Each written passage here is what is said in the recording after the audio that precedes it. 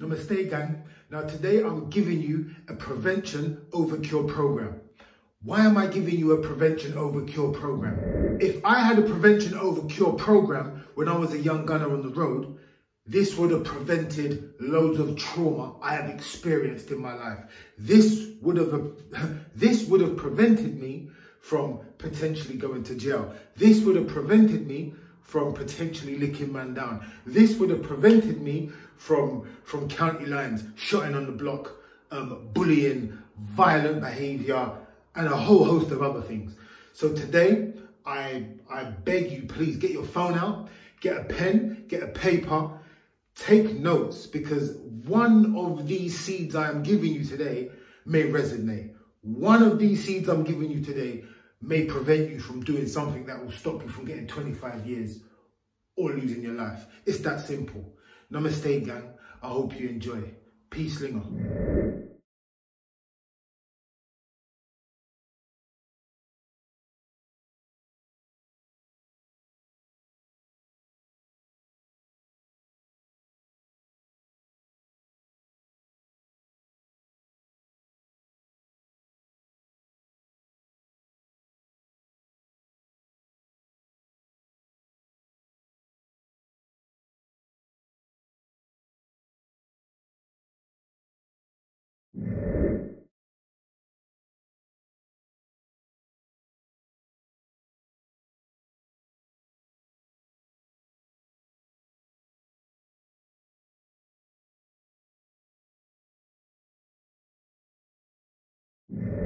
They sent me here in my 4th year, year 10. They sent me to this college here. Imagine that.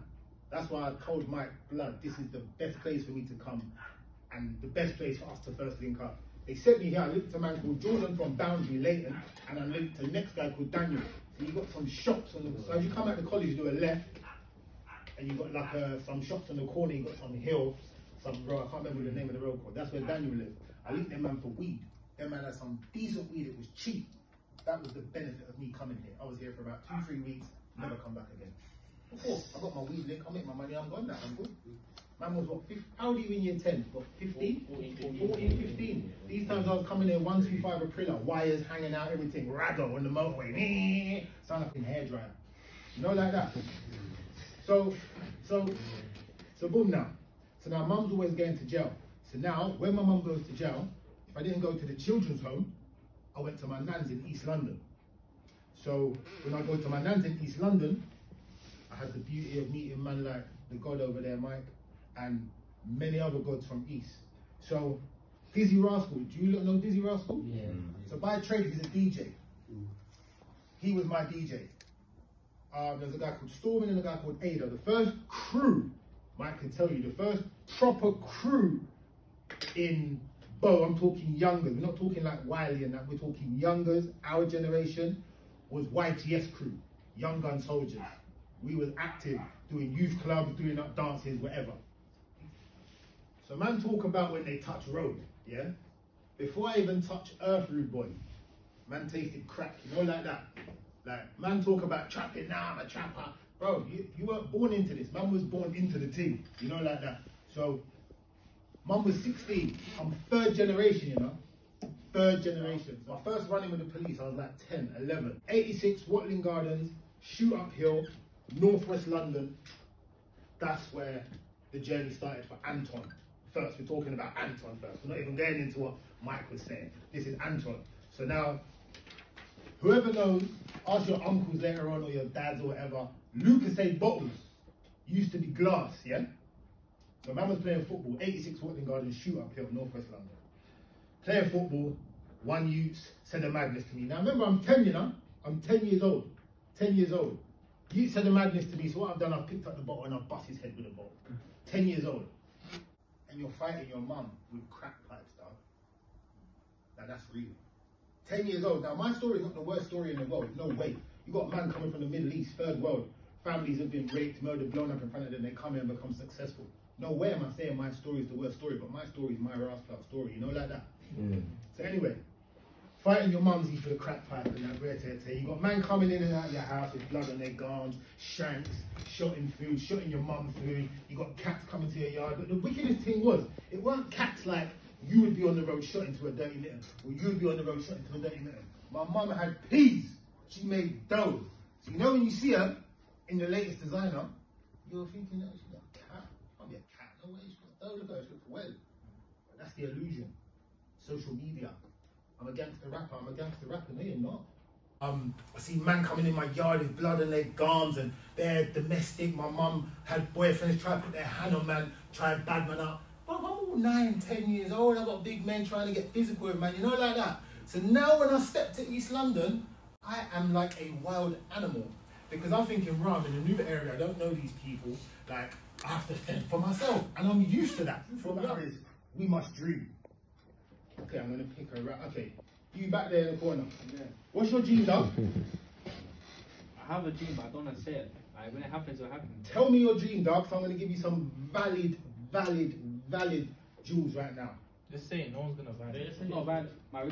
Today, word to mother, look, I'm getting goosebumps, bro. I'm getting goosebumps.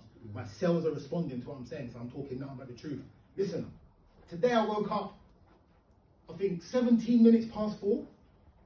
I set my alarm for 6, just in case. 17 minutes past 4, then I think 5:33, and then I think sort of 5:48 or whatever. And I think that's when I then just woke up and had a shower, whatever. My point is, when you have that fire burning in your belly, dog, you will win. It might not happen today, it might not happen tomorrow, but it will happen. You know, like that. When you got that fire in your belly, that's when you win, and that's when you grow. So I'm the king of the jungle, yes? Yeah. Of course the lion's the king of the jungle, right? Yeah. Okay, okay. In your head now, just get an image of a tiger, and then get an image of a lion. Take off the hair, take off the illusion of the lion. Listen, the lion is maga. The lion come like some kind of crackhead looking animal. You know, like that, maga. Real talk. Look at a tiger. Physically, look at a tiger. Imagine a tiger right now and a lion with all the hair cut off. It's like, it come like a bulldog fighting a Jack Russell or something. Like it's a Maserati. So try know. The reason why they say the lion is the king of the jungle is for what reason?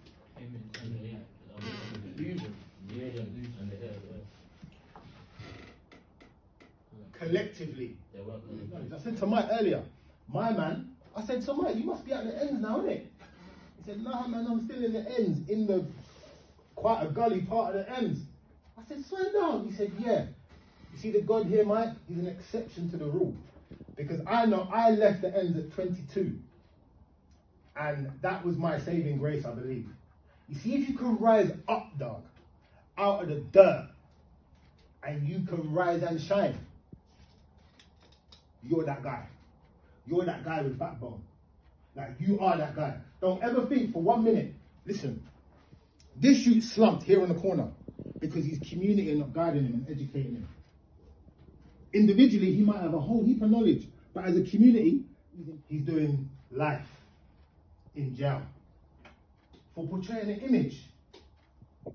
I've got uncles, for portraying an image. So living a certain way, doing certain things. Go on, champ. Just snap that, no problem. The biggest man could snap that, the smallest, marvelous man could snap that.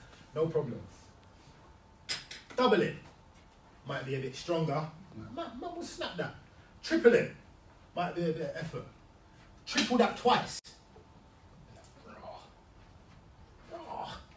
Can't even really do that. These are some little pencils. Get a handful of pencils like this, try and snap them. My dog, you ain't snapping. You're not snapping it. Collectively, it's a fool. That's it. Everything you think is stolen. It's been fought before. What do you mean by that? Where the thoughts come from? Okay, but where did the thought come from before ourselves? Trees. It's on the seeds. Seeds, okay. But just try and know this then. Thoughts are energy. Many carry knives due to fear. Many man, peer pressure, bear pressure. If you ask me, if I said to Crazy Titch right now, who's in jail, who knows Crazy Titch? None of you heard of him? Do me all a favour, on your paper, just write down puff chest, and Google the tune. Google the tune. It's on Grime Daily.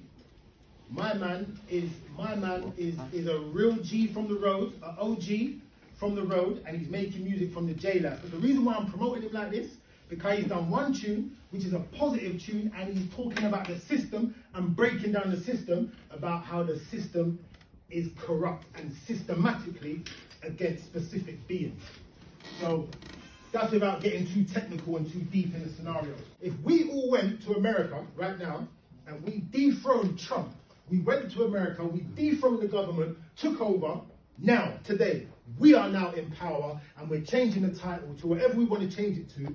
50 years, 100 years from now, people will look at the term president and look at that in a derogatory term, in a term like president. So how you look, nigger this, nigger that. That's how we would be using the term president, because they've been taken over, they've been monopolized, they've been slaughtered and pushed out, basically, rubbed out. Do you think the Anton of old couldn't stand up here now and give you this? The Anton of old would stand up here and say, yo, young gunner, you know what? You look greasy, blood. Come, you're going to be man soldier. Hey, blood, you over there on the phone, come. You're going to be my chapter on the corner, blood. Come. You back there, you're vocal. You're going to be the spokesman for man. You can go. That's how I'd be oppressing you. I'm oppressing you now. You know, like that. Bro, it's oppressing us. It's oppressing us. If we're watching Blue Story and Top Boy, and then we're watching 6 or 7 films that are uplifting and inspiring us, and showing us how to make money, employing us, doing the utmost for us, then I can kind of digest it a little bit. But no, it's oppressing us, yeah? So, the man in jail, they're giving the real story.